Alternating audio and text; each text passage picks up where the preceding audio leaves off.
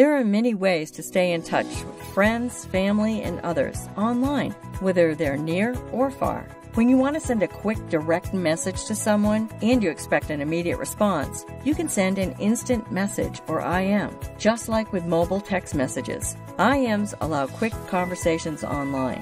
When you want to have a voice conversation with someone without using a cellular network or landline, you can make a voice call using the internet. You can call someone using their phone number or other contact info directly from your computer. You can even make video calls so you can see someone while you talk to them with the use of the cameras on your devices. You can even call multiple people at once, no matter where they are.